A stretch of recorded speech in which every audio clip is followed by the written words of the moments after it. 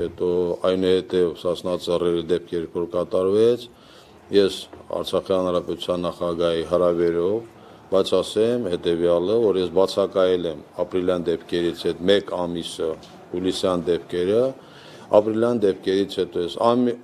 բոլոր խրամատներում եղել եմ եւ իմ ուրույն միգուցե քիչ լուման եմ ներդրել մեր պաշտպանությանը, մենք այդ ինժեներական աշխատանքներին, Թալիշի վերականգնման աշխատանքները անմիջական սկսվել է իմ նախաձեռնությամբ, վերահսկողությունը եղել է անմիջական իմ կողմից, Արցախի հանրապետության նախագահի կողմից ստացել եմ առաջարկություն, որպեսզի մենք ավելի կարող ենք ասել պաշտոնական մշակել այն ռազմավարությունը, այն ծրագրերը եւ պրակտիկ կյանքի կոչել, սիրով ընդունել եմ այդ առաջարկությունը,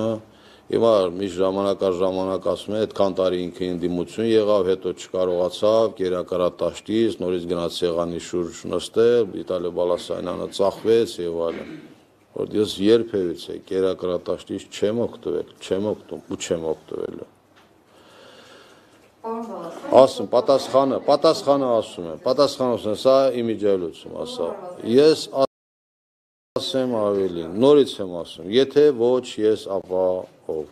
եթե 1988 թվականի փետրվարի 22-ի դեպքերին, ես չեմ ասում, հիմա ինձ է բախտ վիճակվել այդ փետրվարի 22-ին, ես եղբայրս երկու ընկերս զինվել ենք 3 որսորդական հրացանով, եթե ոչ ես, ապա ով, հիմա էլ եմ ասում, եթե ոչ ես, ապա ով, ես չեմ կարող Հայաստանի Արցախի հանրապետության իշխանությունների անունից այս պահին, ես հունիսի 11-ին իմ կոշտ պահվածքը թե Արցախի հանրապետության իշխանությունների հանդեպ, թե Հայաստանի հանրապետության իշխանությունների հանդեպ, Լեռնային Ղարաբաղի հանրապետության նախագահի հրամանագրով ազատվել եմ պաշտոնից, ոչ թե իմ դիմումի համաձայն։ Ես ազատվել եմ պաշտոնից։ Դա իր լիազորությունների մեջ եմ մտնում Բակո Սահակյանին, իրավունք ունի թե նշանակեթած, ես ազատվել եմ։ Ճիշտ է, ես համագործակցում եմ Արցախի հանրապետության իշխանությունների հետ։ Ինչով եմ ես համագործակցում, իմ առաջարկություններ եմ անում, նամանավանդ այս վերջին զարգացումներին։ Տնտեսական որևէ առաջարկություններ չեմ անում, ես որևէ կերակրատաշտի մոտ չկամ։ Հիմա Բելան ինձ հարց է տալիս, ինչու մենակ դու, ինչու Արցախի հանրապետության իշխանությունները կամ ռազմական վերնախավը, կամ ռազմական իշխանությունները, կամ գեներալիտետը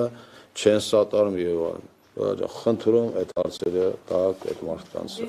Ես կարող եմ իմ տեղը պատասխան տալ։